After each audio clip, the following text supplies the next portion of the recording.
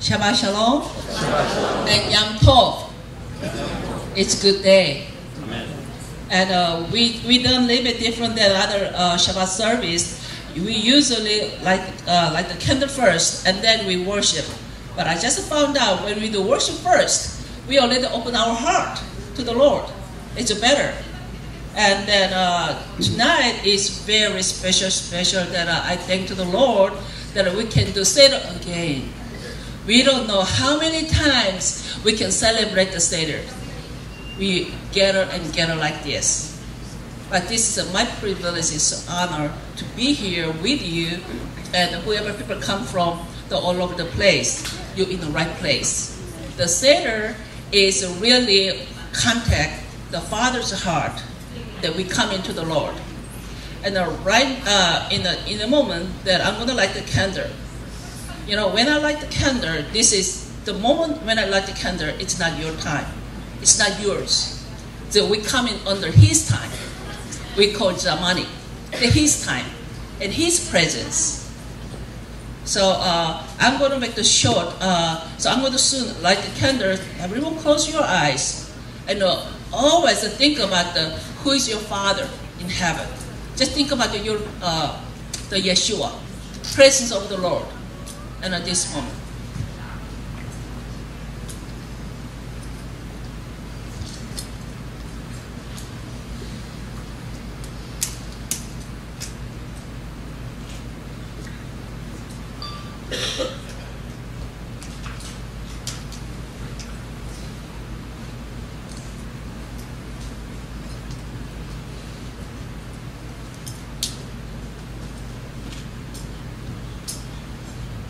Baruch atah Adonai Eloheinu melech haolam, asher kiddushanu b'mitzvotav v'tzivanu v'hadrek, Dershet, Yom Tov, and Shabbat. Blessed are you, Lord our God, King of the universe, who has sanctified us with His commandments and commanded us to kindle the candles of Shabbat. Shabbat Shalom. Amen.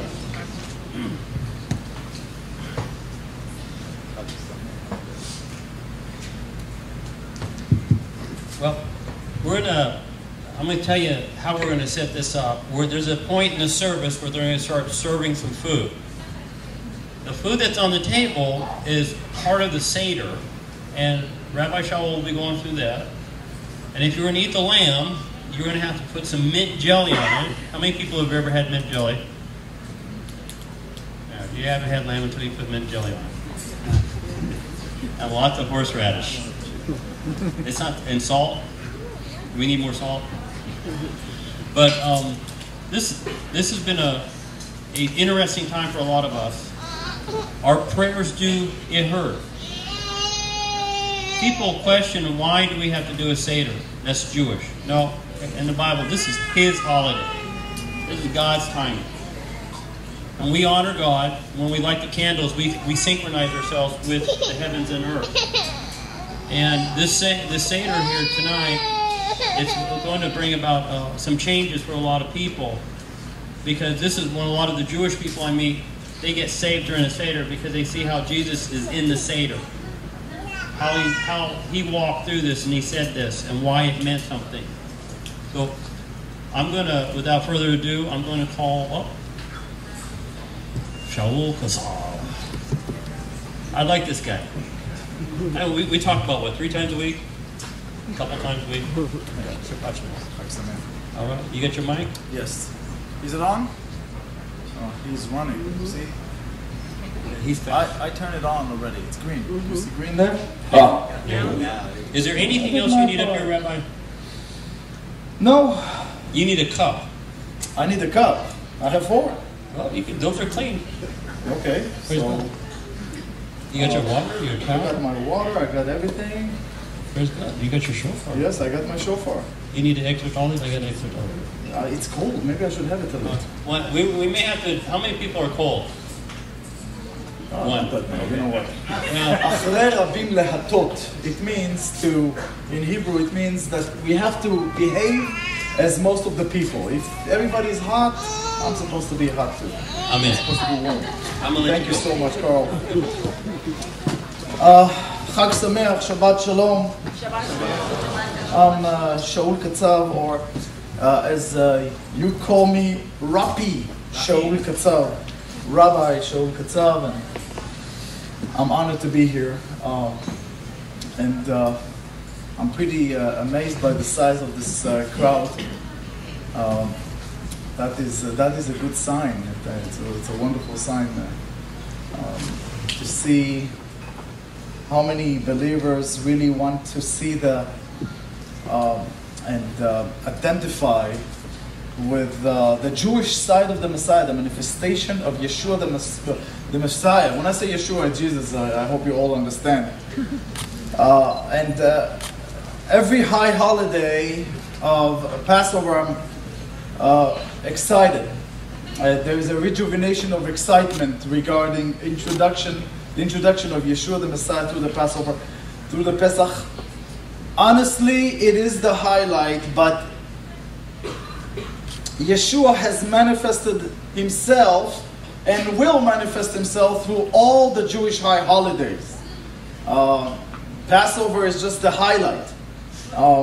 There's a lot to say, but there's a lot to say about the Day of Trumpet that will happen 7 months from now.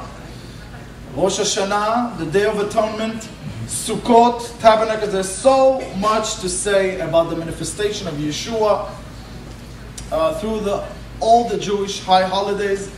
What is exciting is that Yeshua grew up as a Jew. He celebrated those high holidays. He celebrated the last high holiday he celebrated with his disciples was a Jewish holiday. He died on a Jewish high holiday. He resurrected on a Jewish high holiday, not Easter. Pesach, Omer, first fruit, which is celebrated during Pesach. And let me tell you, he resurrected, he ascended to the heavens. And his spirit came on a Jewish high holiday, Shavuot, which will happen 7 weeks from now. And let me tell you something, if you could see that order, eventually he will come back on a Jewish high holiday. Okay? Now that in a negative quote is like, Ahmadinejad went to a fortune teller and he said to him, you know, used to be President Ahmadinejad, the Iranian president. And he went to a fortune teller and asked him, tell me, when will I die? And the fortune teller told him, you are going to die in a Jewish holiday. He said, oi, Jewish holiday? I hate the Jewish people so much, I don't know what to do. Why did I have to die in the Jewish holidays?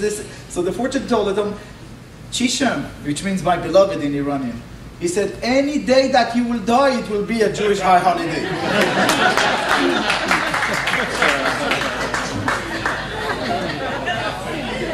That's a good icebreaker, don't you think? But before I will start with the Pesach, I cannot ignore the story of the Passover. I cannot ignore the events that happened in the last few days, especially with that most of the crowd here are from South Korea. With the events that happen now with the ferry that was capsized, and there are more than 270 people that are missing, young men and women. I thought that maybe we should just all be now gather in one heart, because I believe that the Lord could hear prayers, especially when we're talking about being victorious over the ocean and the roughness of the ocean. The Lord has won the ocean. He departed the Red Sea, and Yeshua told to the storm to calm down, and it was calm.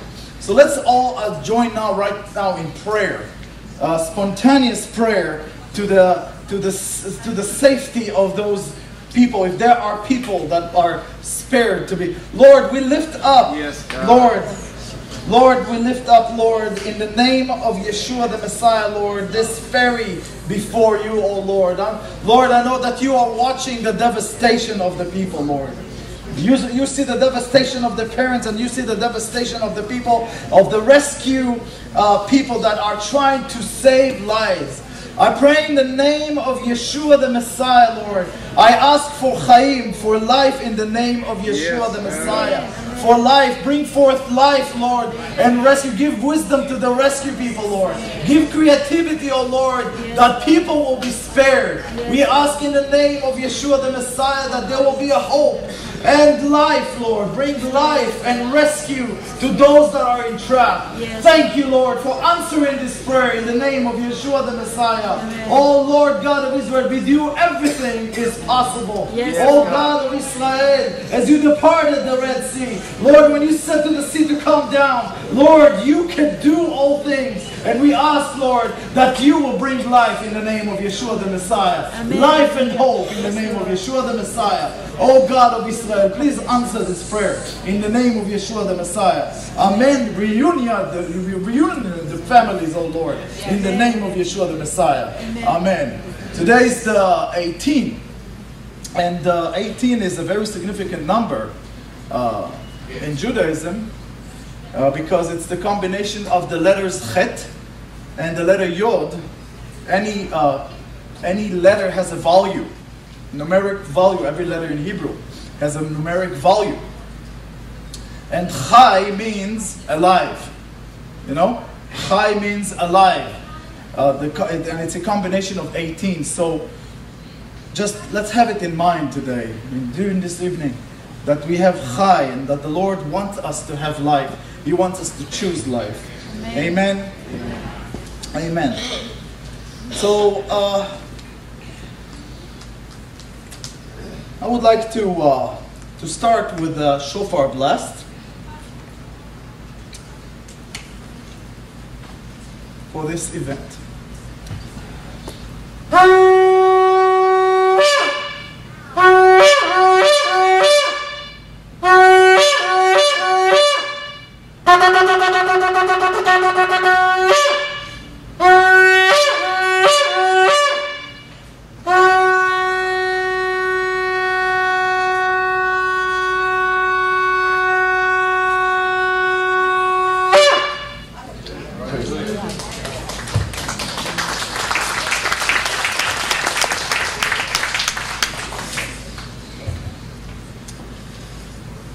There's a lot of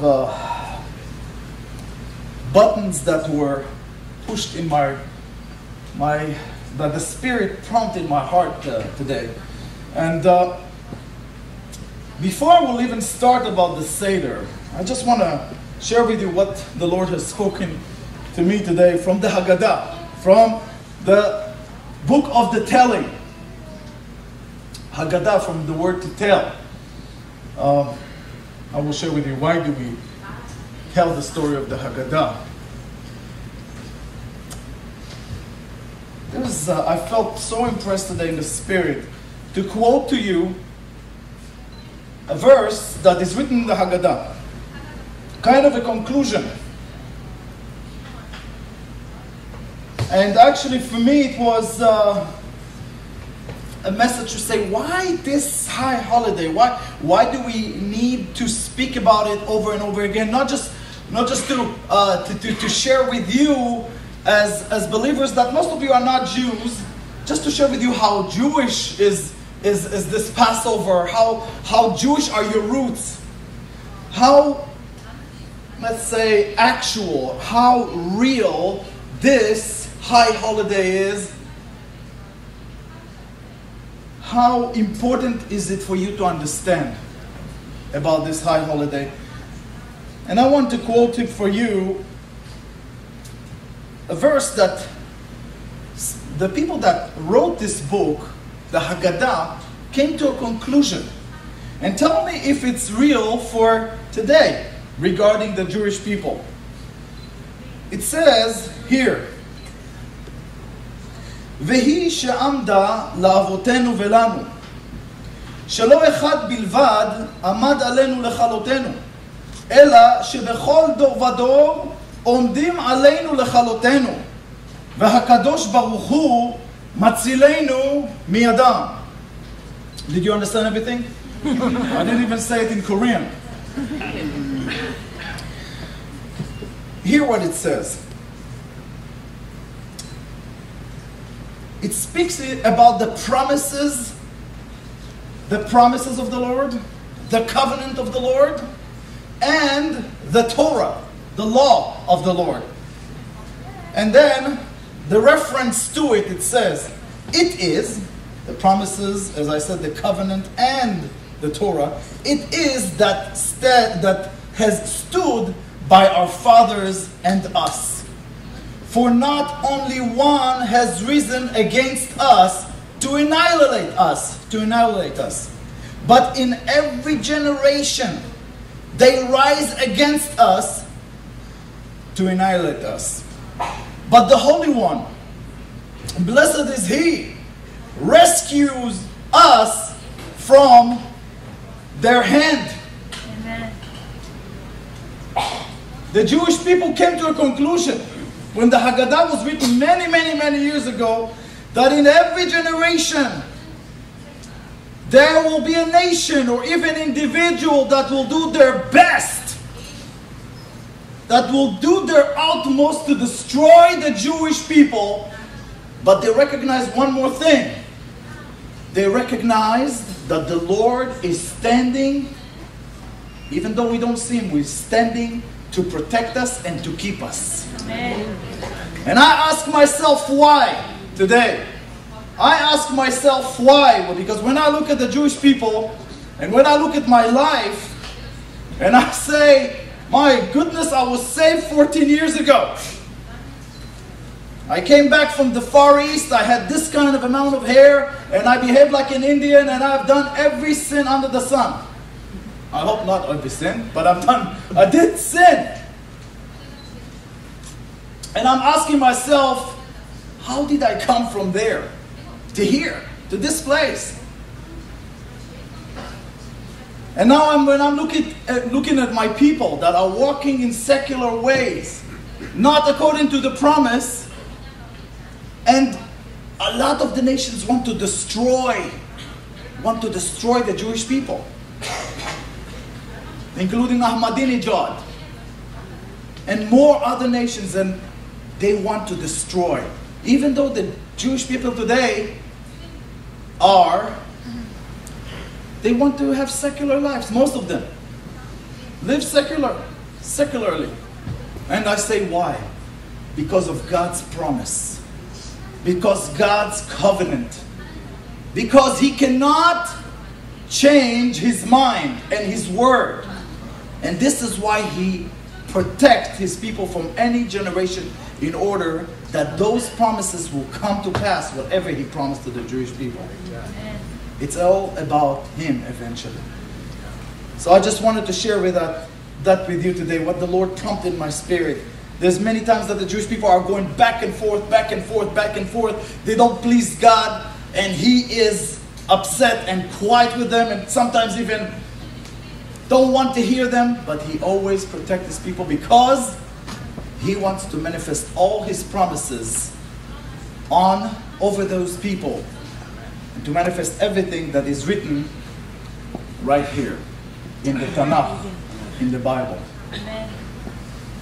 So this is the story in a nutshell about the Passover. So are you ready to go to your meal, or you want to hear more? You want to hear more? Okay, good.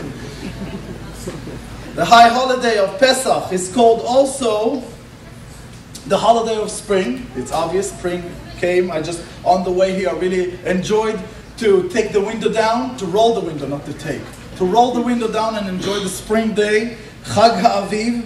This is called also the holiday of freedom, the beginning of the high holidays. Biblically, I know that some of you are related to a lot of Jewish people, have friends, and you know that in 7 months from now, they're going to say, hey, we're celebrating Rosh Hashanah, the beginning of the Jewish year. That's the rabbinical Jewish year, not the biblical. The biblical Jewish year starts with the month of Nisan, not a car, Nisan. That's the month in Hebrew. The source is from Aramaic. And this is the beginning of the month. And this is the head of the holiday that represents the beginning of the biblical year. Actually, in the Jewish calendar, in the Jewish thought, there are 4 Rosh Hashanahs, the 4 beginnings of years. I'm not going to speak about it today, but just FYI. And of course, Chag HaMatzot, which means the unleavened festival. So right now, Kimberly, light the candle. And bless this Shabbat. Welcome the Shabbat and Yom Tov, the day of festival. And why do we light the candles? Why do we light the candles? Why two? First of all, we light the candles to put distinction between this day, Leil Seder, and all the other days. It's a day of holiday, a day of celebration, that we are commanded not to work, but to rest and just to celebrate this high holiday. A woman is lighting it.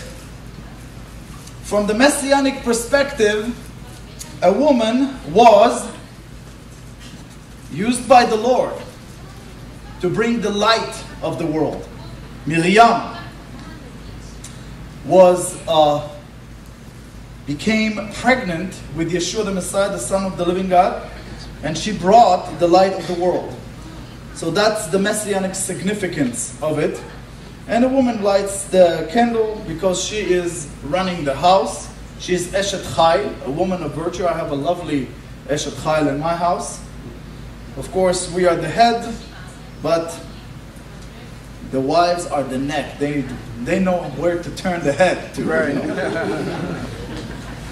So, why 2 candles? It stands for 2 witnesses. According to the book of Deuteronomy, chapter 19, according to 2 witnesses or more, a word will establish. So those candles are standing as witnesses to whatever I'm going to tell you. Okay? If you're not going to believe the story of the Passover, ask the candles. They are going to be your witnesses. We are going to take a look at the items of this beautiful Passover plate. Okay? Or as we call it, the Seder plate, the Passover plate. Okay. What we have here is there are also several items that I need to bring from here and from here. And I don't have 3 hands, but I'm just going to do my best. Of course, we have matzot, unleavened bread, parsley, and 2 kinds of bitter herbs, horseradish and lettuce,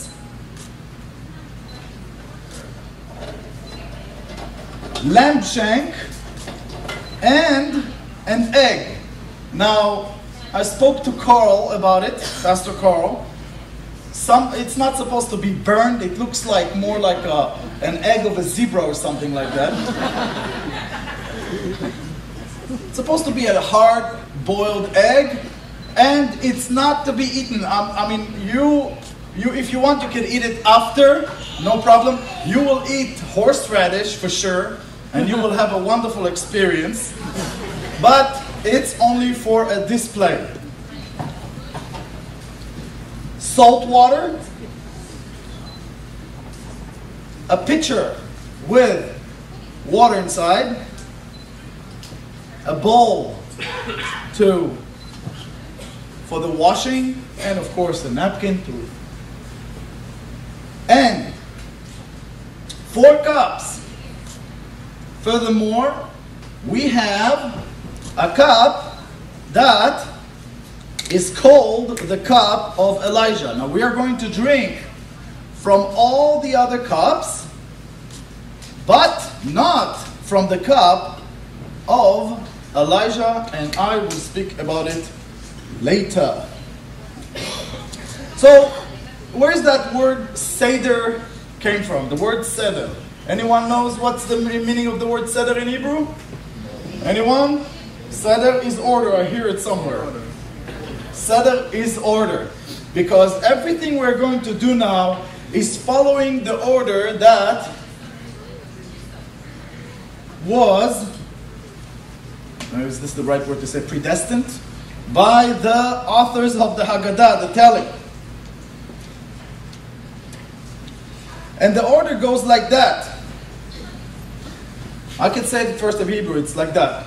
קדש ורחץ כרפס יחץ מגיד רחצה מוציא מצה מרור קורא שולחן עורך צפון ברך הלל נרצה.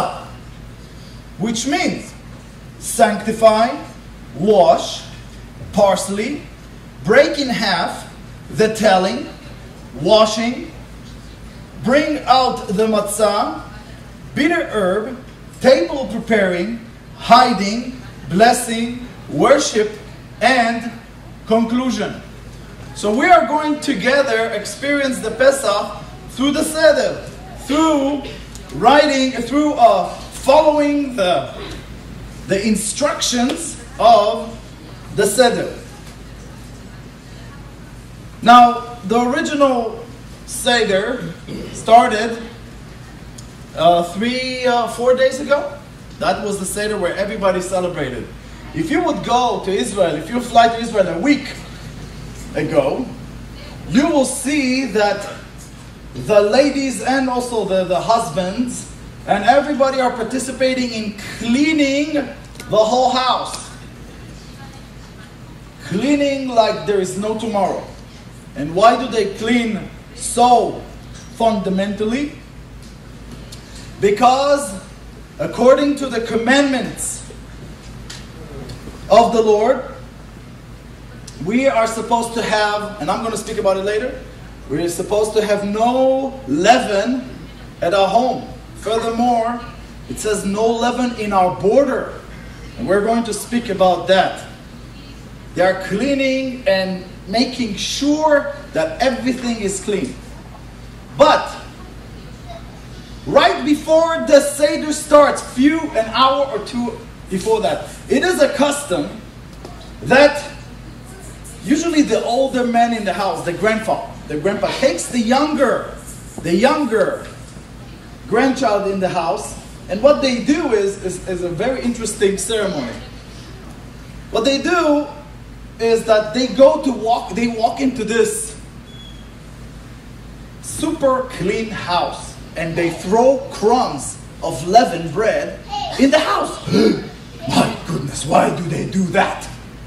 Why? The house is spotless, clean from leaven, and then the grandfather comes and throw it away, throw the crumbs. What a chutzpah, as we say in Hebrew. Chutzpah means nerve. Why do you do that? And then, what they do, they walk, the grandfather is holding the candle, and the grandchild is holding a feather and a spoon, or vice versa. Some of them hold something, and they walk and carefully take the feather and the spoon, and they collect those crumbs, they put it into a piece of paper, walk outside and burn it. And that is called Tekes Biur Chametz, the ceremony of burning leaven. That is the ceremony, it is a custom. For years I saw it, that people are doing it, and I didn't understand that, but you can understand it from the Messianic perspective.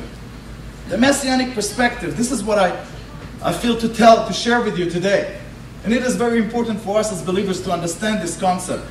Even if we think in our kishkas, as you say in Judaism, in our hearts, that we are spotless without any more sin in our lives, we really need the Holy Spirit. For me, it was the resemble of the feather. And we really need the light of the world. You know, that candle that the grandfather holds, to really understand the crumbs of leavens that are sitting in our hearts, in order to take it off, take it out of the camp, take it out of our home, and then burn it. This is what we need to learn from this interesting ceremony. No matter how much we think that we are spotless, we really need the light of the world and the Holy Spirit to really bring things out. But when He brings it out, take it out, burn it, and don't come back to it anymore.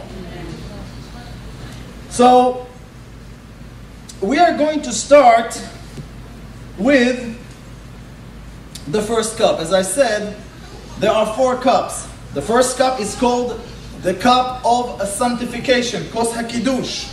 So, all of you, please pour your first cup. By the way, I want each one of the tables to designate an Abba.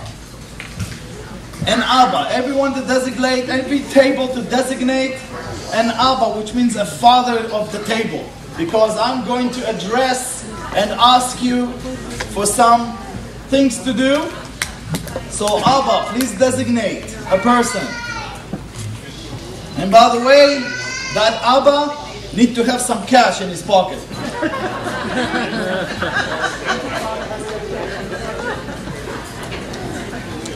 So the first cup of Kiddush, we're going to speak about every cup.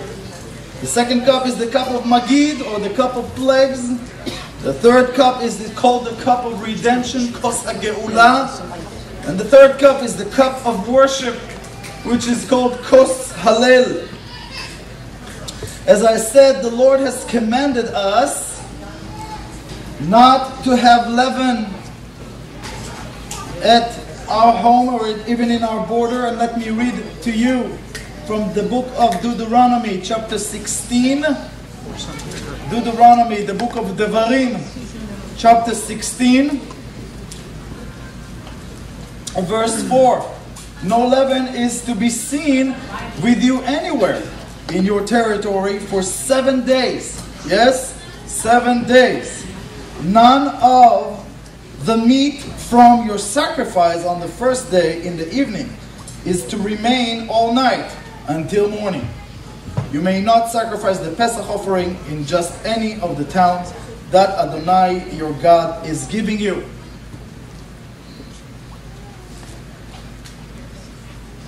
That was the scripture.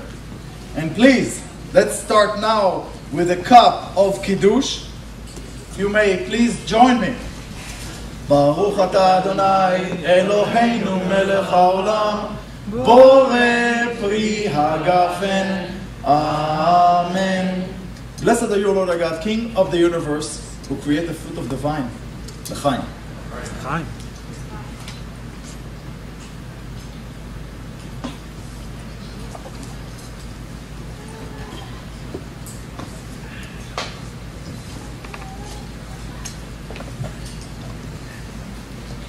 You know, it's all sound very new to you.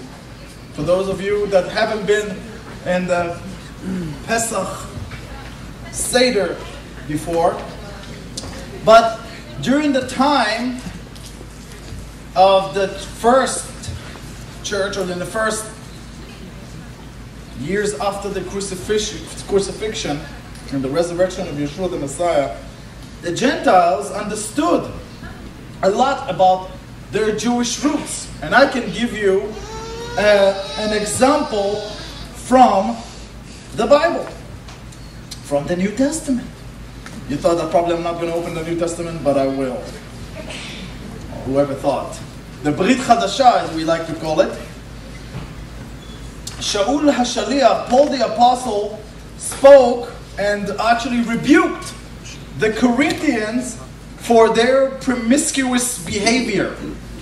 He addressed them, and since there are children here, I'm not going to speak that much about the details of this behavior that has very bad immorality into it. But I'm going to speak how Shaul addressed the Kehillah, the congregation of the Corinthians, in the book of 1 Corinthians chapter 5. He speaks about repentance through the Passover, through the high holiday of Passover. So back then it was obvious that those Gentiles, the Corinthians, knew very well about the Passover. He says, your boasting is not good. Don't you know the saying, it takes only a little chametz, a little leaven, to leaven, or a little yeast, to leaven a whole batch of dough? Get rid of the old chametz. So, get rid of all the leaven, so that you can be a new batch of dough. Because in reality, you are unleavened. In reality, we are unleavened. We are like this, like matzah. For the Pesach lamb, the Messiah, has been sacrificed. So let us celebrate the Seder, not with leftover chametz, the leaven of wickedness and evil, but with the matzah, with unleavened bread of purity and truth. The Corinthians understood it very, very, very well. Back in those days, it was very vivid for them how Jewish their Messiah is, and it was very prominent. So, now, what is the next? Kadesh. We drank the cup of wine, and now, of course, it's grape juice. It's not wine, unless the Lord will do a miracle now. That's not my department. Yes, it will turn to be alcohol. That's his department. Now we are going to rechatz, the washing of the hands. So please, Abba, do you have a washing of hands? No, I don't. No. So no, not on the table. No shower for you today. No shower. So I'm just going to show you what we do. We just pass it. I got the red towel up there for you. Red towel. We say bracha. There is a lot. You're gonna hear a lot of Jewish prayers today. Baruch atah Adonai Eloheinu melech haolam asher kitshanu b'mitzvotav v'tzivanu al netilat yadayim, which means that's the King of the universe. And we sanctified His word regarding washing of the hands. That was the time. That was the time when Yeshua, in the Seder, in the last high holiday that they celebrate on earth, it was the Seder. That was the time when He washed His disciples' feet. And you know, remember that part? It's very beautifully described in the book of Yohanan, chapter 13. He came to Kepha, Peter, and Peter said, "Oh no, Lord, don't wash me." And he said, "If I'm not going to wash your feet, you don't have part in me." And he said, "Okay, give me a shower." So that was the time. Okay, now we're going to go for the main dinner that you have today. This is your dinner. Please pick up, Abba, everybody pick up a piece of parsley.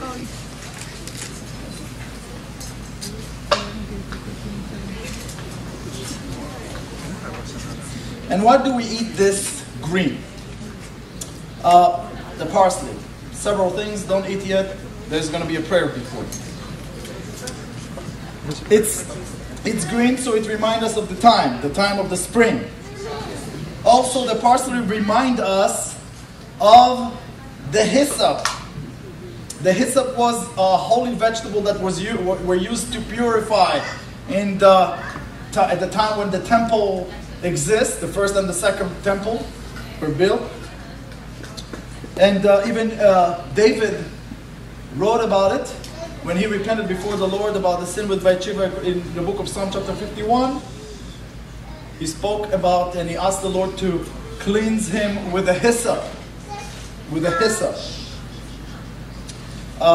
In the book of Yohanan, chapter 19, verse 29, it says that it's written that one of the Roman soldiers took a hyssop and stick the sponge and served Yeshua with a sponge that was soaked with vinegar to accelerate his thirst and to accelerate his death with a hyssop.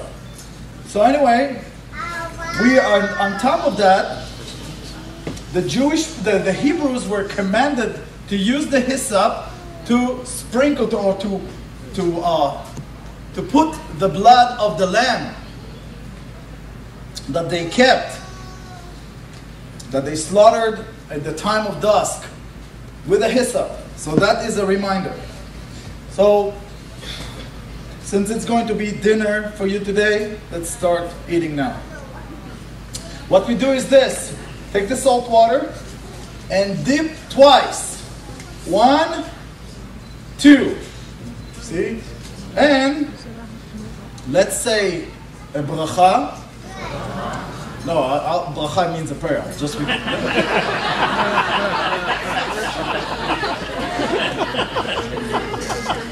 That was fun. Please join me. Baruch Ata Adonai Eloheinu Melech Haolam Borei Pri Ha'adama. Which means, blessed is your Lord, the King of your universe, who create the fruit of the earth and eat. Woo! Folky. Are you ready already for the second cup? Your salt. Why do we immerse twice? You know what, I will speak about it now. Why do we immerse twice? One time is for the tears of the sons of Israel when they were in slavery, carrying bricks and whipped by the Egyptians. And I'm sure that they were crying for 400 years. They were crying. They were under bondage of slavery. And one time, the second time, to remind us that they crossed, eventually became free, and through the Red Sea. So their tears are salty, and the Red Sea is salty. So this is why you have experienced saltiness right now. So this is why we do that. This time, what the father of the table is doing is lifting up this plate, and he says the very ancient Aramaic prayer that is called Ha-Lachma Anya, which means this is the bread of affliction, and they lift it all up. This is a ceremony that the Jewish people do, and it's very interesting for you to understand what they said. It's all Aramaic prayer, or Aramaic presentation, to be more correct. It says, this is the bread of affliction, the poor bread which our fathers ate at the land of Egypt. Let us all who are hungry come and eat. Let us all who are in need share the hope of Pesach. You're not supposed to eat it right now, but if you want to do it, you can do it. This year we are here. Next year we are in the land of Israel. This year we are slaves. Next year, free people. Okay, so now we ate the parsley, and we are moving towards one of the most central events of the Passover, the Manishtana, the questions, the Manishtana questions. And how many questions are asked? Four. And usually what they do, the family let the children sing the Manishtana.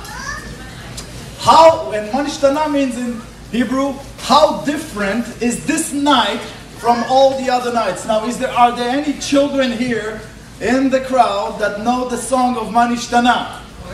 Anyone? Any kid? No one? No kid. I mean, there are kids, but they don't know the Manishtana. Okay, it's always nice to hear this beautiful thin voice singing the Manishtana. I'm going to, because I want to spare my voice, I'm not going to sing the whole song, just one part of it, because I want to really save my voice. So this is how it sounds. Manishtana halayla hazeh mikol halelot mikol halelot שבכל הלילות אנו אוכלים חמץ ומצה חמץ ומצה הלילה זה כולו מצה הלילה זה כולו מצה. That is 1/4, thank you. That is 1/4, and thank you for not running away. This is 1/4 of the song, a very traditional song, that the children sing in the Passover. And everybody are waiting for this song to be heard. And it was a wonderful experience for me as a kid to celebrate the Seder. And then, in Israel, you don't have houses that are so far away from each other and everything. You cannot hear what's going on in the house because there's AC and the whole house is... No, in the springtime, everybody will open the windows, and we are living in flats, in apartments, and then you hear it from other families. It's just a beautiful experience. I hope that you will experience once, if you go to Israel and celebrate the Pesach, the Passover at Leil HaSeder in real time. But anyway, there are 4 songs. There are 4 questions.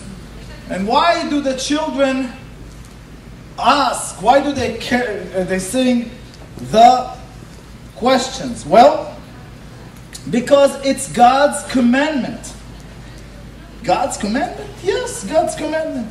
Turn with me, if you have Bibles, to the book of Shemot, the book of Exodus, chapter 12, verse 25. It says, when you come to the land which Adonai will give you, Adonai means the Lord, will give you, as He has promised, you are to observe this ceremony, which talks about the Pesach. When your children ask you, what do you mean by this ceremony? Say, it is the sacrifice of Adonai's Pesach, Passover. Because Adonai passed over the houses of the people of Israel in Egypt when He killed the Egyptians, but spared our houses. Okay? So there's a commandment, and of course, we're talking about the children will ask about the ritual that happened in Pesach, the ritual of sacrificing the lamb. But since we do not have the Passover, the temple anymore, which was the cornerstone of all Judaism, and still is, we have a display of a lamb shank at the Passover plate. And the questions are about the customs that the Jewish people doing now. The questions are like that. In all other nights, we eat chametz u'matzah, we eat leaven and unleavened. Why at this night we eat only unleavened matzah? By the way, the whole process, in order to make this big cracker that you see, in order to make this a kosher product, it takes 18 minutes. You have to make the dough. Imagine to yourself how fast people need to be. And some people do it manually, and they did it for thousands of years. They make the dough with cold water, without yeast of course, and then they roll it, they make the stripes on it, and they bake it, and it has to take only no more than 18 minutes. Because they have researched and realized that after 18 minutes, the dough turns to leaven. Wow. My goodness. Okay? So, in all other nights, we eat chametz u'matzah, where this night we eat only unleavened. And the father needs to answer that. Lama and why? בכל הלילות אנו אוכלים שאר ירקות. הלילה הזה כולו מרור. In all other nights we eat different kind of vegetables, and this night we eat bitter herb. In all other nights we immerse. We don't even dip one time. At this night we dip twice. Okay, I gave you the answer for that. Why do we dip twice? It's the salt water. And all other nights we either sitting or reclining. At this night we are reclining. It is a custom at the Jewish homes is not just to sit on chairs, but to take a nice pillow covered with white, pillow cover, and to recline on it, to sit in it, this kind of, oh, I'm cool position. Like it. Why do we recline? So the father has to answer those questions. Because it is a commandment. There is a beautiful teaching in Judaism about why the tablets of stone were written on stone. Why not on beautiful, like made of gold? The Mormons had gold plates, didn't they? And Mr. John Smith had these special glasses to look at them and to understand what was going on. Woo, gold. I mean, the Hebrews had gold. Couldn't God take some gold and let Moses carry it to the mountain, and then he will write with his fingers over gold? They had enough gold. Why not gold? Why not silver? It's shiny, it's nice. Why not wood? Why stone? Well, that's very interesting teaching, because at the teaching there, the word in Hebrew for stone is even. Even. The word av, father, and the word son is hidden in it. Like to pass it from father to son. Even, av, father, ben, son. To pass the story from father to son. To pass the Torah from father to son.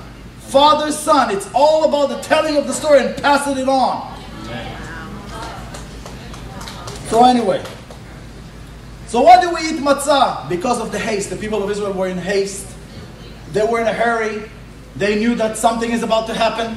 And they were in haste. And they baked the matzah and they didn't let it to rise. From the Messianic perspective, guys, you know, we all ate communion, and I know that some of you had eaten communion that looks like pita bread. Actually, when you see a lot of Christian movies that want to bring this moment, and they let Yeshua sit on the floor and drink from clay glasses to make it really real. Like it was not like they want those Christians directors. They don't want to show the picture of Yeshua standing like that next to a table like Leonardo da Vinci's picture, that it looks like it fit back to the time. No, they wanted to go back in 2,000 years. So they wanted to show Yeshua really drinking from a clay cup. But it was Seder, and then they show that Yeshua is passing around pita bread, leaven, full, fat bread, pita bread, chametz. No, Yeshua, when he said, I am the bread of life, and eat, when he had the first, whatever we call it, communion, Seudat Adon, he passed this. And let me tell you, this is actually the best picture of Yeshua. No leaven in him. Yeshua said, I have no shifting shadow in me. I don't have any sin in me. No chametz, no leaven. And also he was pierced because of our transgressions. He was pierced because of us. So look at that. Look, I want to show you something really real here. See all the piercings? This is actually the picture of Yeshua the Messiah. He was pierced without sin. He was not deserved it. But this is the ultimate picture of what is the true bread of life.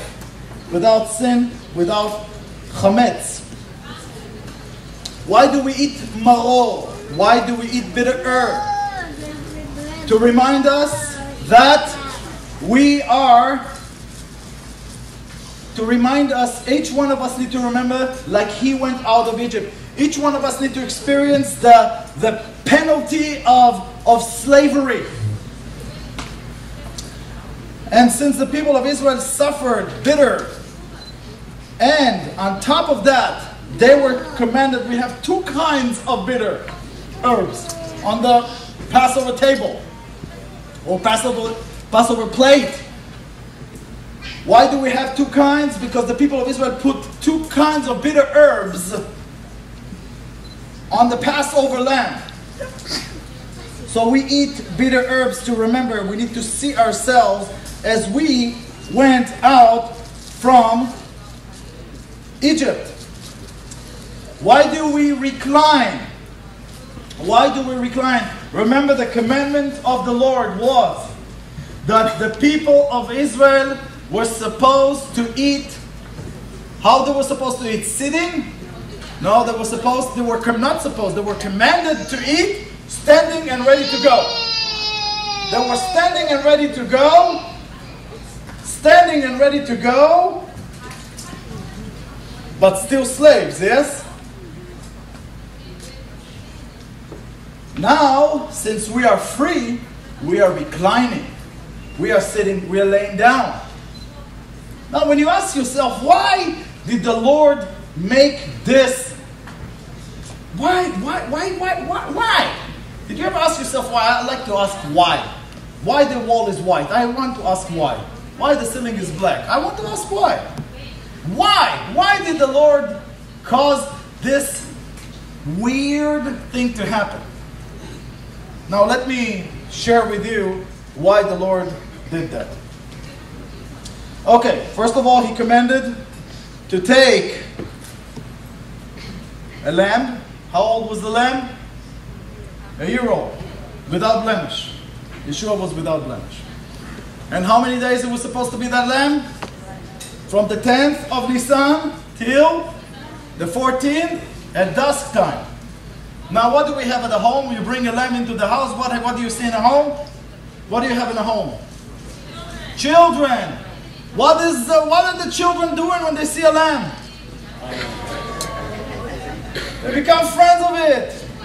It's a year-old lamb. It's not a big lamb. It's a cutie. They play with it. They call it names. They feed. They give it milk. They put a crown to his head.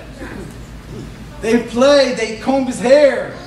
And then suddenly those little children see that father is taking little lamb and slaughter that lamb in the backyard.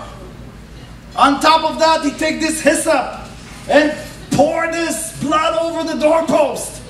Fluffy's blood is splattered all over the door. On top of that, he take a skewer and stick it in Fluffy. And roll Fluffy as it is. So the children has to see the face of Fluffy. Whole, not cooked, right there. And then on top of that, I like to say on top of that, the children don't know what's going on, but Daddy says you have to eat this Fluffy. And the children, I don't think they wanted to eat this Fluffy. And mommy and dad are really weird. Mommy's cooking these weird cooking cakes that are matzah eventually. They're all ready. They packed up stuff. And it's night. And they eat. And they are like in preparation. You see that there is uneasiness going on. And Sunday at 12, you hear screaming from the Egyptians' neighborhood. Ah! My son! And you hear screaming like you never heard before. And suddenly father says, okay children, let's go. And the children leave Egypt in the night while they're hearing this screaming with a memory of that father is forcing them to eat Fluffy. And they're going in the middle of the night. They don't know where they're going to. But Daddy, I want to sleep. No, you're not sleeping. We need to go. Where? We need to go. The children are crying. They don't know what's going on. Why did God do that? Because He, the Lord, designed those children to go through an experience of trauma in order that they would not be able to even to think about coming back to Egypt. That generation of children grew up to their 40s and became the conquerors of the Holy Land. Because the child will never go back to a place of trauma. There was a trauma there. Fluffy was massacred by father. We were supposed to eat Fluffy, and then in the middle of the night there was screaming of mourning. And then we had to leave. I don't want to go back. Remember what the father said? Oh, we sat on the pot of meat. It was so good in Egypt. Let's make a golden calf. Go back to Egypt. The children will never think about that. The children were just thinking about going forward.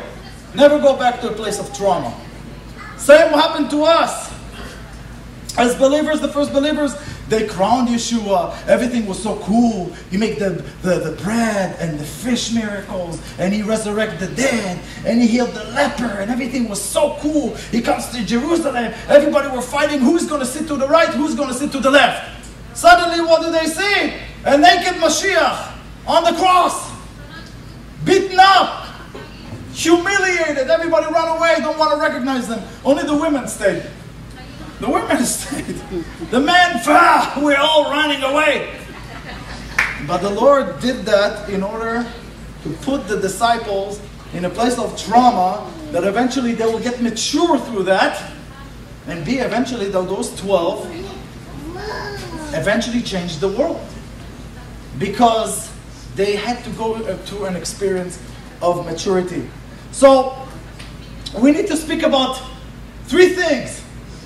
We need to speak about the matzah, we need to speak about the maror, and we need to speak about the Passover lamb. And I spoke about the whole three. We're not going to eat this. I don't want you to go to the dentist after this. We're not going to eat this bone. However, we are going to go through several eating. So what we're going to do is this. First of all, I want to say one thing. I want to say one thing that I have almost forgot to say and introduce. This is the matzah tash.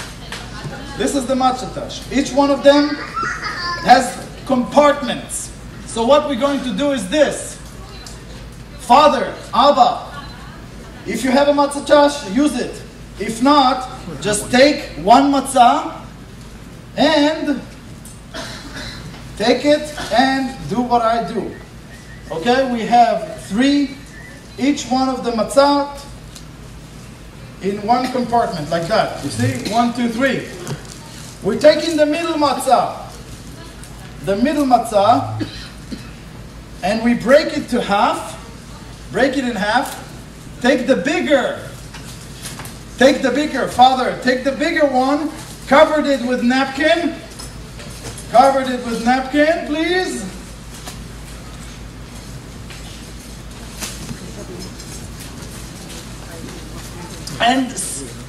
And hide it. Hide it. And be prepared with your shekels. We're going to speak about it. Okay, hide it. Now, with the other half, break a piece and pass it to the other neighbors to your table. Love your neighbors yourself.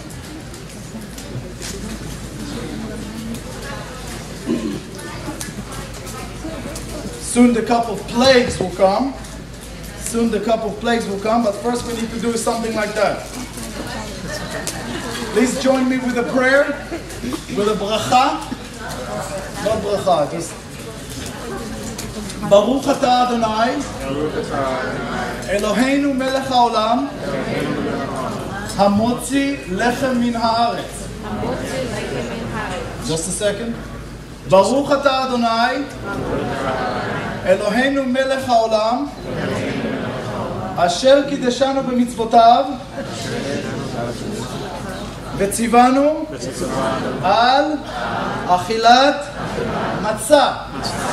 First prayer, blessed are you, Lord our God, King of the universe, who bring forth bread from the earth. And the second one is, blessed are you, Lord our God, King of the universe, who will sanctify this commandment regarding eating matzah, and eat.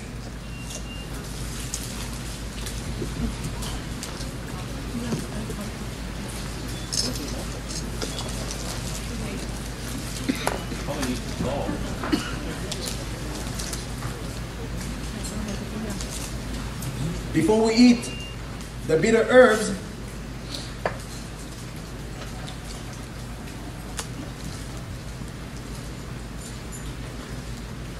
we're going to pour the next cup, the second cup.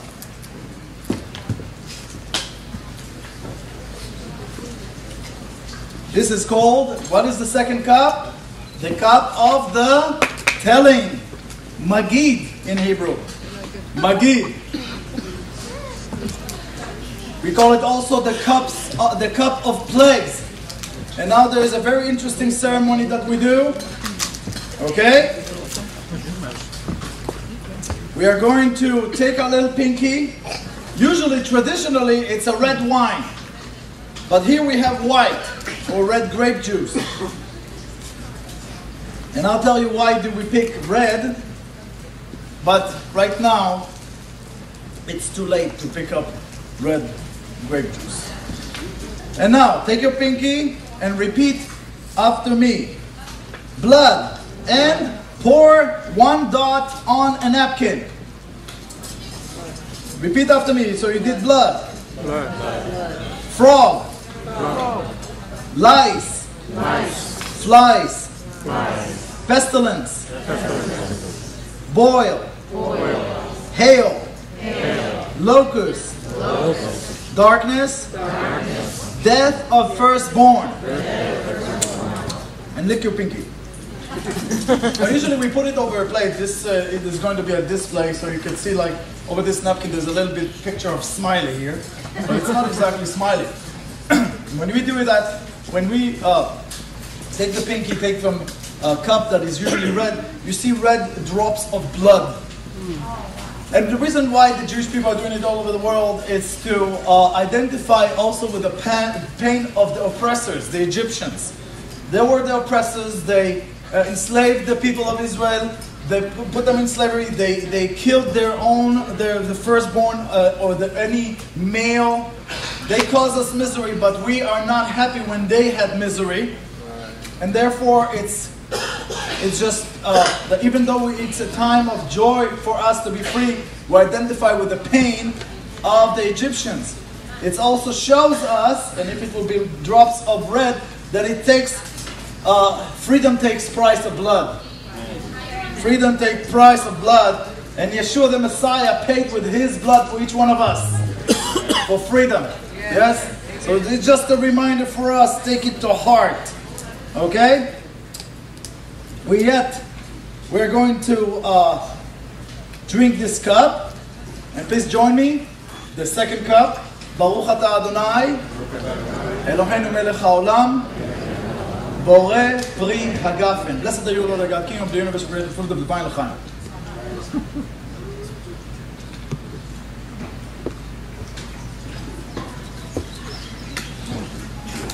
Okay? Now we need to eat the maror, horseradish. So please, be as much as generous to yourself. If you really want more, I would be honored to give you more. Anyone? And please put it over the matzah. Put it over the piece of the matzah. Is that this? Yes. Now, before we start the bracha, I really want you to let, don't eat yet, to let the horseradish or the maror to stay at least for 10 seconds in your mouth. At least for 10 seconds, in order that you remember the bitterness of sin and not to return to it anymore. Okay? You can enjoy sin for a while, but then eventually it will turn to bitter, guaranteed. So that will be a good reminder. So please join me with a prayer. Baruch atah Adonai, Eloheinu melech haolam, asher kideshanu, b'mitzvotav, v'tzivanu, al achilat maror. Which means, blessed are you, Lord God, King of the universe, and we sanctify this commandment regarding eating maror, bitter herb, and eat. No.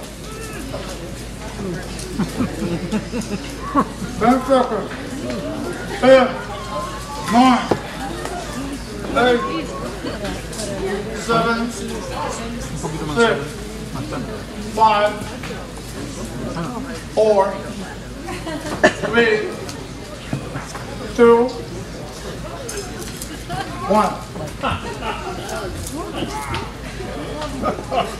Hey, send it over here, guys. Oh! Oh!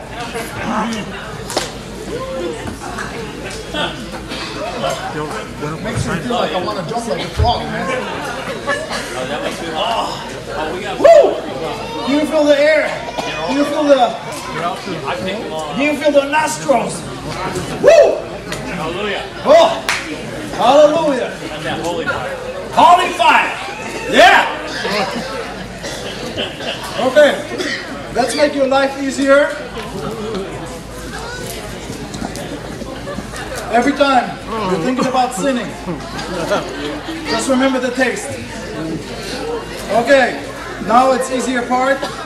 Just eat the charoset.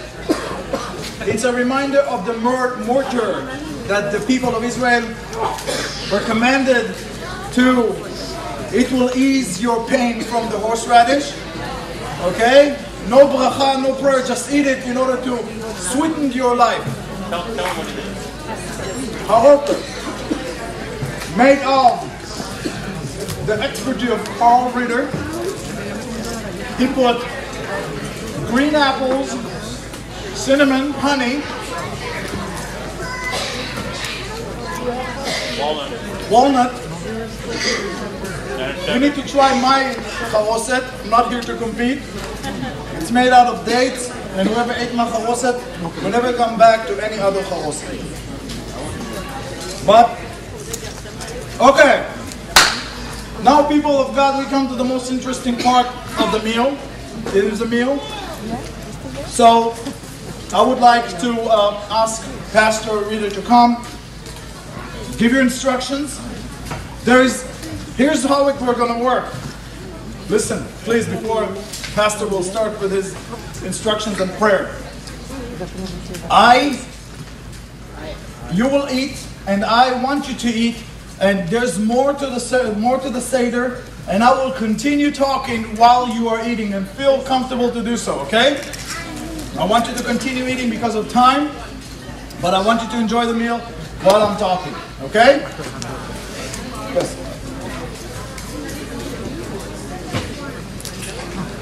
You know, the Seders it's a family connection here.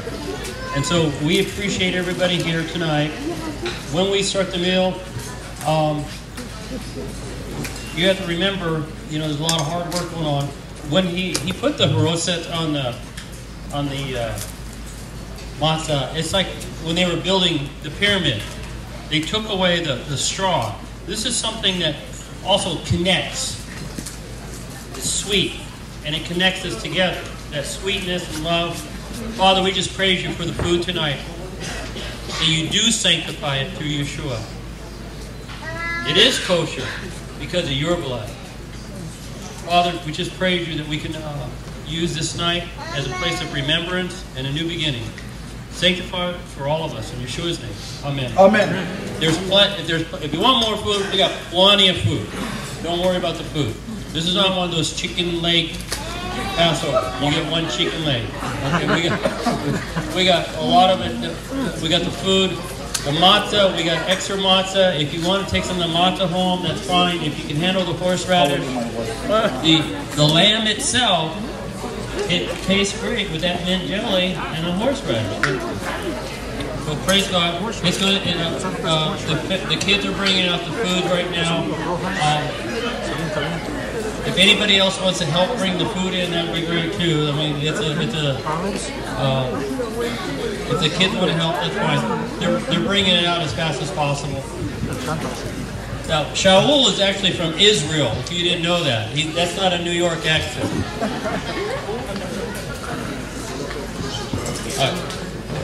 Okay, Shaul, can I tell you a joke? Which joke? What did I miss? About the alligator. Yeah. What did I miss? I just gave away the punchline. But Shaul and I, we've been friends for about 9 years. More than that. More than that. He was driving down the street one day at Mardell's, and he stopped off at Mardell's, and he got a book. Come on. On your crack? Oh, on your crack? Yeah. He got a Bible for a Jewish man, an Israelite that was in the jail, and he got saved. So we have language. Okay. How many people are not from the United States here? Put your hands up. We're born outside of the country. Okay. You're from Guyana, South America. South America. We also have we got Cubans, Indian, Bulgarian, Israelite. Oh, hi, Cameron. Floridian. Mexico. Is Puerto Rico a country? Where are we from? Puerto Rico. Both of us were born there. Puerto Rico. A lot. If you're Hispanic and you got a Z in your name, the chances are you're Sephardic. Right. You know. So just put that in there. We have multiple languages. We have Japanese, Korean. We have some Chinese, Cambodian here. This is a really good time. Eat the salad. Oh, you got the lamb already? There's no plate for the salad. Your plate for the salad? Oh, he's going to be here. We'll bring extra out. I don't know what You're we're supposed to invited. eat it on. Lamb's the best meat for your body. All right. Well, let me tell you something about the lamb. No, what's on with you? When they slaughtered the lamb, and if you were afflicted with the disease, they would ask you to eat the piece of meat of the lamb to correlate. Like if you had a heart disease, you'd eat the part of the lamb to heal your heart. It's like we have to go to the fact of Yeshua to replace those things in us that have been damaged. Amen.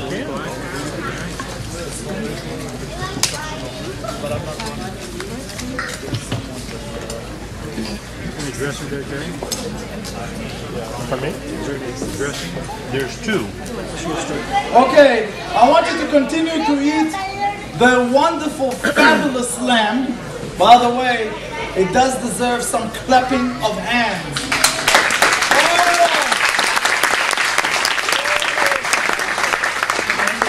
And while you're eating, I'm going to speak with you about the whole ceremony. This item, I don't know if I've mentioned to you that of the bigger half that is broken and hidden is called afikoman. Can you say afikoman? Afikoman. Now, this is a very interesting ceremony that most of the Jewish people do not understand why they do it, but it is a custom that is done for thousands of years already, that the Abba is taking the middle. Remember that he takes, you know, the girl here just destroyed all my matzah. She destroyed it. I mean, there's so much meat. Oh my goodness, there are crumbs of matzah all over. My goodness. It's okay. But remember, there was in the matzah tash, there were three. And then which matzah did we take out? The middle one. The middle one. Now, why do we have three matzot? Well, the Israelis or the Jewish people said that it represents the three hierarchies in Judaism. What are the three hierarchies in Judaism? The Kohen, the priest, the Levite, and Israel. And those matzot are standing for it. However, from Messianic perspective, I think there is an interesting commentary. Those three matzot represent the Father, the Son, and Ruach HaKodesh. And that is very interesting that they pull out the middle matzah, break it to half, and then conceal that matzah with white piece of cloth. Very interesting. And then the children has to come, and as you see, they do it voluntarily. They love to do it, and they're excited to retrieve this piece of afikoman. Very interesting. So, the answer from Messianic perspective is that you see here that the matzah was taken in the middle, which represents the Son. He was broken for us. Put in linen, and was hidden. Eventually it was revealed, and now when does it revealed? In this time. This is the time when Yeshua had a very interesting ceremony a very interesting ceremony with his people, or actually a declaration. This is the time when he brought the afikoman and he said, "This is my body. Eat it for my memory, for the memory of me." And he drank the third cup. Okay? So we drink first cup, the second cup, and he drank the third cup. What is the name of the third cup? The cup of redemption. By the way, if I forgot to mention that, why do we have 4 cups? Because the Lord has promised through Moshe in the book of Exodus, chapter 6, verse 6 to 8, he promised 4 things. He said that he will rescue his people, will take them with outstretched arm, redeem them, and bring them to the land where they will know him. 4 actions, 4 cups. So now, that is the time when Yeshua did his first, we call it Seudat HaAdon, the Lord's Feast, the first communion. That was the time. So he broke the bread and blessed it. Baruch atah Adonai Eloheinu melech haolam, hamotzi lechem min haaretz. Blessed are you, Lord our God, King of the universe, to bring forth bread from the earth. And it's very interesting. Bring forth bread from the earth. Bring forth bread from the earth. You already spoke about his resurrection.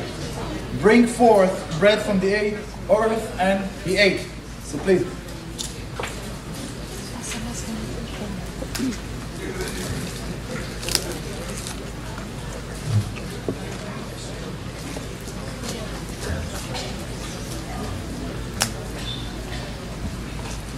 And so that's in this time he took the cup of redemption, Kos HaGeula, and blessed over this wine. Baruch atah Adonai Eloheinu melech haolam, boreh pri hagafen. Blessed are you, Lord our God, King of the universe, who creates the fruit of the vine, the chaim.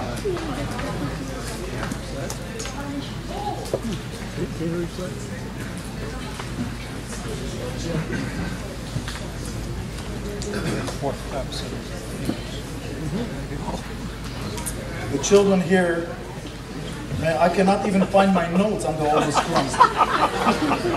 Let me get control here.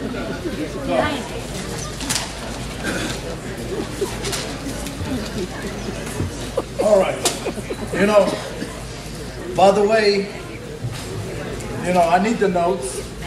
And whoever wants to copy the notes, I'm sorry, I have bad news for you. It's all written in Hebrew. It's all written in Hebrew. So actually, I see Hebrew. I translate it to English. Wow. Yes. It's like Hispanic guy. You say hello to him. So his mind is, hello means hola. Respond with hello.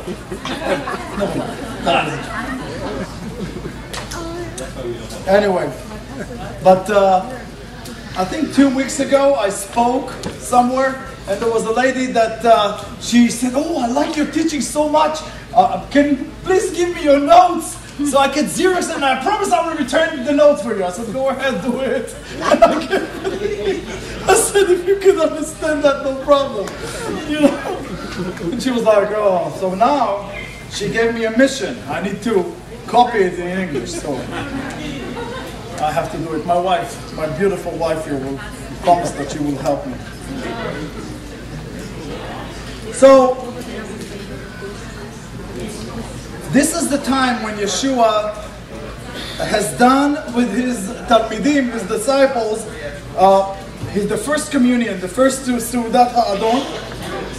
And you can see a description of it in the book of Luke, chapter 22, verses 17 to 20.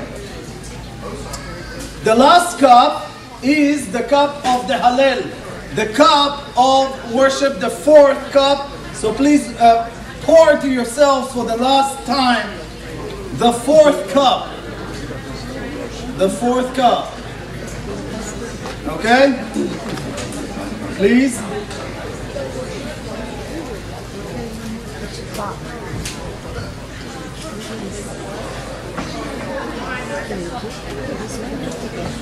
In the book of Matthew, it's described that the disciples read and worshiped the Lord. In Hebrew, it means when they actually declared the Psalms. Excuse me. Or sang psalms. And then they went to the garden of Gethsemane. By the way, I have proof to you that the disciples, they were not Baptists. They really drank alcohol. And how can I prove it to you? First of all, when they went to Gethsemane, the garden of Gethsemane, they were all asleep. Remember, Yeshua spoke about the spirit desires, the spirit wants, but the body is weak. And he said, can't you be awake for 1 hour? Of course, they were drunk. They were drunk. They drank 4 cups of wine. I'm serious. And another action of Peter shows that he was a complete drunk. Why? Because when people, the guards that were sent by the elders of the Sanhedrin came to arrest Yeshua, what does it say? That Peter chopped somebody's ear. Now, a person that has more clear mind and he has a knife in his hand and he really wants to stop someone, he would stab him in the stomach, in the chest, something like that. But since he was like, I don't know what you're trying to do with my master, he cut somebody's ear. There's many proofs from the Bibles, you know. I could prove, for example, that Adam and Eve were not Chinese. From the book of Bereshit, the book of Genesis. How come? If they were Chinese, they would have eaten the snake.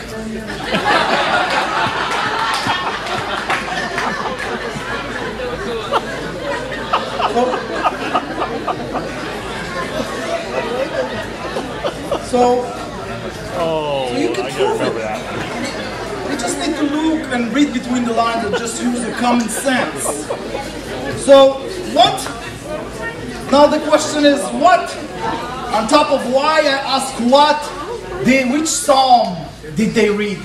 Which psalm? It is a tradition to read Psalm 136, because it's at Psalms 136 there is a description of God's action among His people and how He redeemed the people of Israel from the bondage of Egypt and the plagues that God cast over, that the Lord cast over the people of Israel.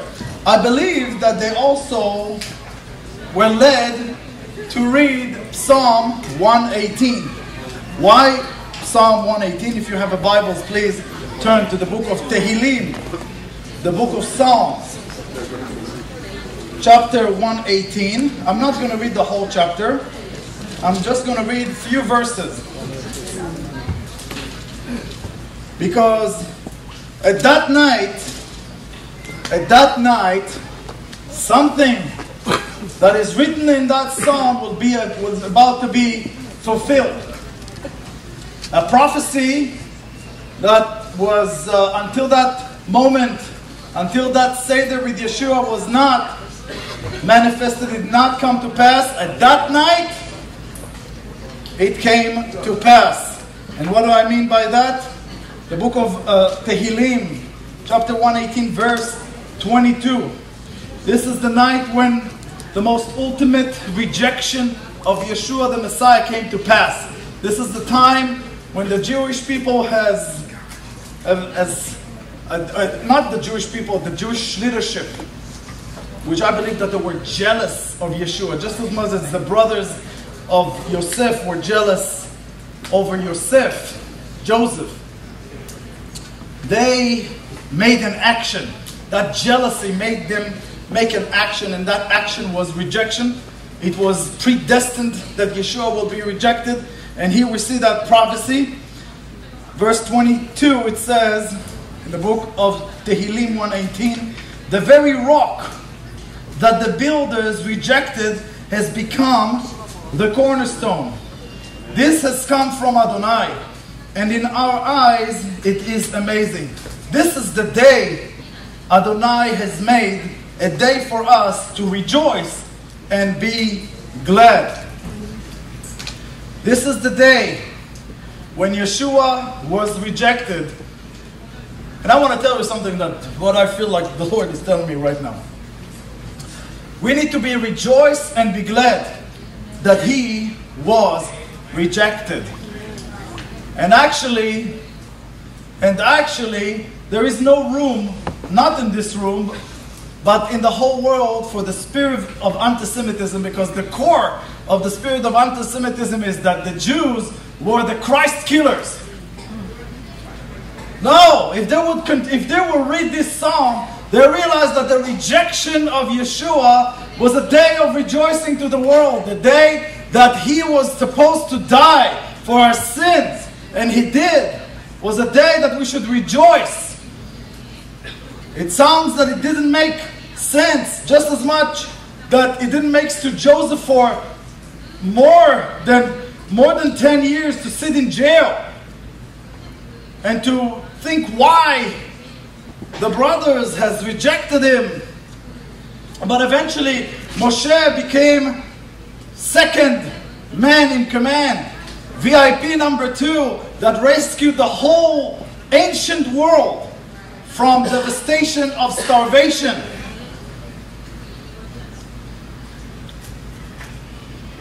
So that is the day when the builders couldn't understand Yeshua. The Sanhedrin, the elders, the rabbis, those people that were experts of the Torah couldn't understand this Yeshua. And because they couldn't understand Him, they rejected Him, turned Him over to the Romans, and the Romans put Him on the cross. Actually, each one of us put Him on the cross. Each one of us put Him on the tree, on the cross. But this is the day that we should rejoice. There is a story from that when the temple was built in the time of King Shlomo, there were expert builders that came, and there was this stone. That was a hard stone to work with. That its shape, it was so weird to work with. And eventually each builder didn't know what to do with it, and he just threw it on a pile in the corner of the city. And then they came to a place where they had to put this cornerstone in the temple. And no matter what they tried to do, they tried to engineer this kind of stone, it didn't fit. Until one of the builders said, you know what? There was this stone that we threw away when we started to build this building. Why don't we test it? And they took that stone, and without even working over that stone or without doing anything, they just put that stone and right there. The stone was the cornerstone. That's a story. That's a Jewish story.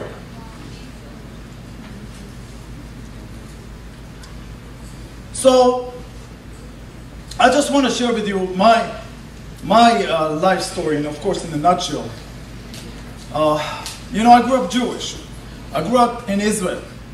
And the funniest thing was that as a child, I remember that we used to walk in the street, and even if we see 2 twigs of cross on the street, where we used to kick it and say, okay, that is a reminder of that man. I remember that. I grew up most of my life, I grew up secular. I had nothing to do with Yeshua. I didn't grow up in a society that had the church in the middle of the neighborhood like we have it here. Like you have a street, in the middle of the street you have synagogue, right next to it there's a church. There was no such a thing. I grew up in a place that was in Tel Aviv, there were only synagogues. That was the only way we can find God. I didn't hear anything about this Yeshua. But one thing I knew, that I could be anything under the sun. I could be Buddhist, I could be Muslim, I could be Shintoist, I could be Hinduist, I could jump with underwear up and down in front of fire. Nobody will care. But I knew that I have nothing to do with this Yeshua. And I didn't understand why. Until I came back from the Far East and I had a plan. And my plan was to make enough money in order to go to Japan and to become a monk, to study martial arts, shave my head. Back then I had a lot of hair, I'm telling you.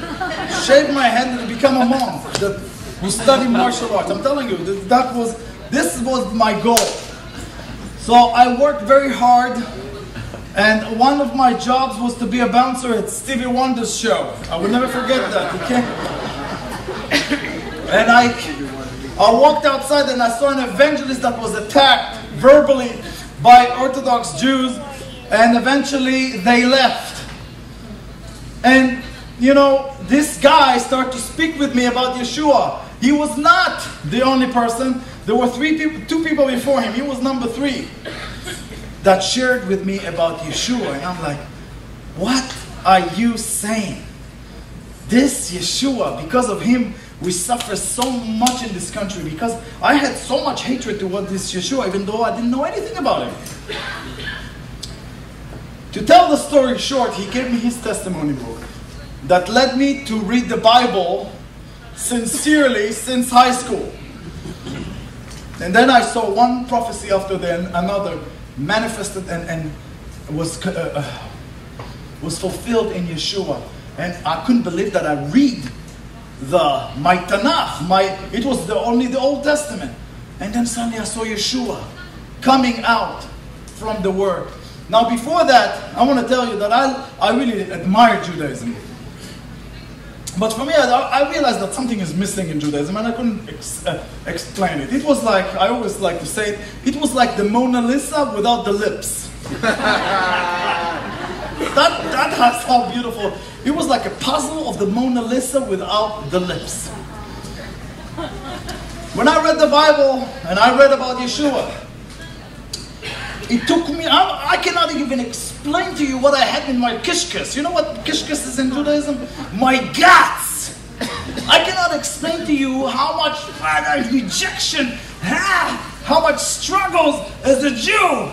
I had to struggle. My gut said, no. It doesn't make sense, but it's true. I see it in the Bible. I cannot explain to you the emotions. But eventually, when I decided to make this step of faith and to believe in Yeshua the Messiah, first of all, I had an immersion with the Ruach HaKodesh, baptism in the Holy Spirit for the first time in my life. It was an amazing wedding. But then everything, as a Jewish man, everything about Judaism made sense to me. It's like the lips of the Mona Lisa. Bang! And then I start to understand what Judaism is all about. Yeshua, that rejected one, became the Kohen Gadol, the high priest. He became the servant that the Messiah speaks about, that the scripture speaks about. He became the Lamb of God, the Passover Lamb. Everything about Judaism made sense to me. So, this is my prayer. My prayer is that many of my brothers and sisters will understand it and see the light in Yeshua the Messiah, that they will see this, I know, when I'm talking to an Israeli and a Jewish person, I know right away you can feel that rejection. I don't want to hear anything. But also I've been privileged to see, during the time that I live here, I was privileged to see 18 Jewish people coming to know the Lord. That's what, praise God. And that is part of what I know. I don't know how many really accepted the Lord, but I've been witness to that. So even though with all the rejection, eventually it's an amazing transformation that happened to a Jewish person when he realized that Yeshua actually is not the stone to be rejected. It is the cornerstone. And you see, they rejoice. and the gladness that this prophecy, the book of Psalm prophesies about, that rejoice and the gladness and the most amazing joy that we could ever have. Of course, we're going through tribulation, we're going through hardship, but we stop to sin, that's for sure. I'm just kidding. So, but this is an amazing, just to see this transformation. And all of that happened through the Passover lamb, Yeshua HaMashiach. So, there's a lot to say more. We just, as I said in the beginning of the evening, there's so much to say about the high holidays, about the fulfillment of Yeshua. But what I could say right now, when we see the manifestation of Yeshua in the Pesach, is that there's also a reflection to the hope that we have, the end days, in the Passover table. As I said, there is a cup that nobody touches, nobody drinks from, that is called the cup of Elijah. There's also a tradition to keep a chair next to it. Not just a cup, a chair. Nobody touches this. The cup of Elijah. Why? Because in Judaism, we believe that this is the time when Elijah will come and bring the hearts of fathers and sons to repent before the day of the Lord. As it described in the book of Malachi, the book of Malachi. So it is a tradition that we send the children to go and open the door for Elijah to see if he came. Where's the girl that turned all the matzahs upside down? Can the child open the door and see if Elijah came? Anyone? Standing outside. All the kids are gone? Maybe Elijah took her. I'll put a whirlwind. I'm just kidding.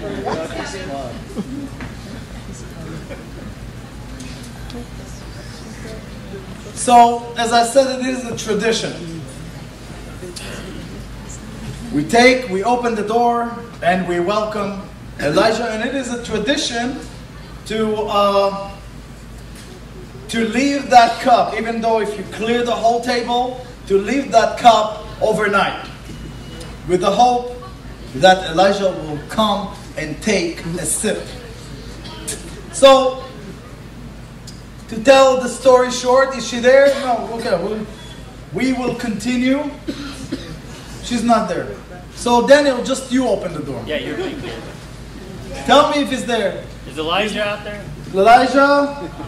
Not yet. But what I could wish to you now, in the conclusion, we came to the last conclusion to the Nirtza. We did the Kadesh Ruchatz Kapaz Magid Rtza Motzi Matzah Marok Ruch Shulchan Ruch Tzafon Barech Aleh Nirtza.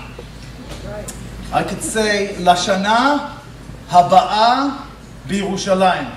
Next year, may we all celebrate the Passover in Jerusalem. Amen.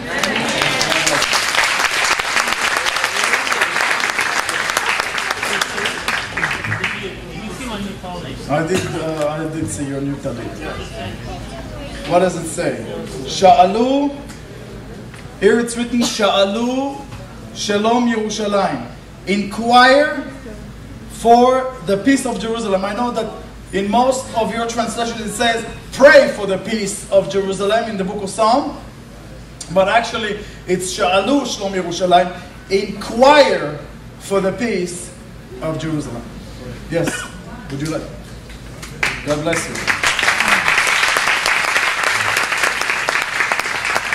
Did you want to take the baby home? I don't know. There's a really good-looking baby out there someplace. Yes. Man. At Yeshua House, we don't believe in the two-house theory. You know, the two-house theory? The Jews over here and the Christians over here. Our Korean ministry is called One New Man Church. We call it not the two-house theory, we call it the one-boat theory. If you're not in Christ, you're not in the boat. And if you haven't accepted Christ, this whole week is prophetic. What we saw the other night with the blood moon, that was incredible. And the other day, I posted this on YouTube. And we started Yeshua House based on the understanding of the diary of Anne Frank and the Holocaust that they went through. And this week, Israel and the people in Israel brought up a story saying the Christian Holocaust. And I have people asking me all the time, oh, when's the tribulation starting? It's already starting over there. It's already happening. It just hasn't hit home yet. And I'm going to challenge people this week to get really serious about cleaning their house, cleaning their heart, serving, and tuning into what the Holy Spirit wants them to do. Because if you're not doing that, you're a loose cannon. If you're not doing that, you're going to fall down someplace in the wrong place. You have to be focused. You know, Paul said you have to aim towards the target. That's how you hit the target. You have to aim. In Hebrew, everything is deliberate. Every name, everything has a function. So if we're not deliberately seeking the Messiah, after we found him, we're a liar. And that's what's happening to the ministries across the United States. People are falling down. People are dying because there's no truth in the ministries. It's a bunch of hype and hoop. And we have the Holy Spirit. And usually we minister to people after the ministry here on Friday nights prophetically. There's nothing I can give you more tonight than if you don't have Christ, you're in trouble. I don't believe in predestination. The only thing is predestined is if you don't accept Christ, you're going to go to hell. And so we have to get that word back out. We have to get the basics. Tonight, we'll probably pray for some of the folks that are here. But this is over the top. We need your help. We need you to be evangelists. Some man evangelized to you. You know, he could have been a doorman, right? In a hotel. It could have been Stevie Wonder's. You know, you've heard the story about Stevie Wonder driving, right? No, I'll tell you that. But the challenge is your daily witness and bringing the Holy Spirit to people. And we pray for a lot of people here for the baptism of the Holy Spirit. And that's what's changed this man. It's changed a lot of us. So tonight, I want to thank you from Yeshua House. If you want to take some matzah home, take some matzah home. It was on sale. Help if you want to help clean up. The horseradish, if you want to take it home, stick it in your pocket. The mint jelly is good. I can't eat all the mint jelly. But, you want to take that home? No. That's a big chunk. Honey, you want to come up here? This is my wife. And we, yeah, you come up here. Have I been stressed this last week? I haven't got any rest. We've been running this thing, getting it up and ready because, you know, we have to prepare it. Literally set this whole thing up last night. We got to tear it down tonight. So anybody that has any energy left, please help us tear it down, clean up.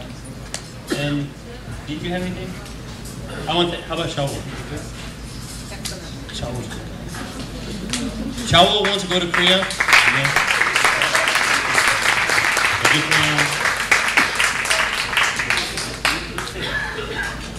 Pastor, you have anything? Oh, come on up, Pastor. Pastor Don, come on up. Hey, let's get all the pastors up here and take a picture. Let's get all the pastors in the room. Let's take a picture of the pastors. Gee, get with the camera. Pastor Stan, can you come up here? You got minister. Are you a minister there, Pamela? Pastor Tina? We have more pastors out there. Yeah. Pastor Deborah. Well, Cook is cooking. Pastor from India. We got any other one? Did Elaine leave? Oh, okay.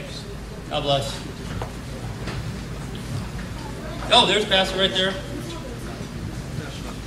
Teacher. If you're not a pastor, you're a rabbi, right? Oh, Pastor Cha. Here, she's here. I'm walking in. How about Pastor Bill? Hey, Bill, we got somebody up there older than you. Bill, you're a minister. You got a congregation in your living room. Amen.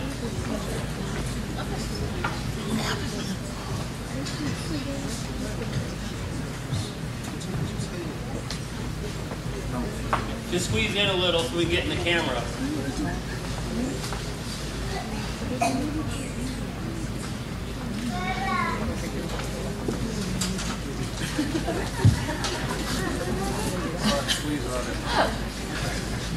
Yeah, I call him the stopple light.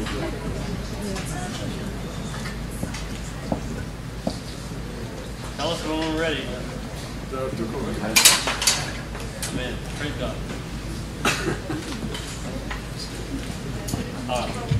Thank you. Well, God bless. Can you do the Aaron's blessing? We're going to do the Aaron's blessing in Hebrew. I think it's more for you.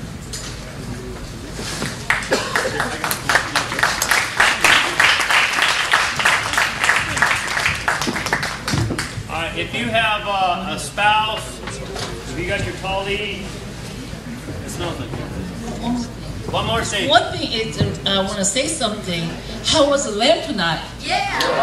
That's my husband, Carl. He did it, so he deserves the hand. Thank you.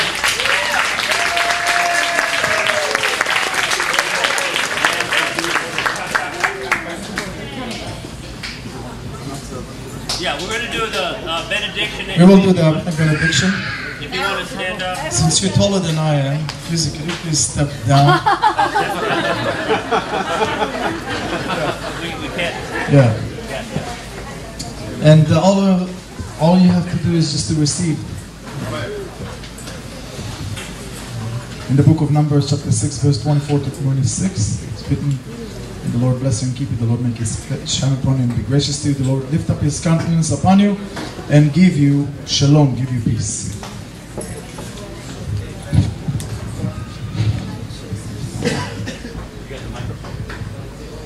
יברכך אדוני וישמרך, יאר אדוני פניו אליך ויחונך, יישא אדוני פניו אליך וישם לך שלום. בשם ישוע המשכנו, in the name of Messiah Yeshua, אמן. שלום, חג שמח, דוד יום טוב, שבת שלום.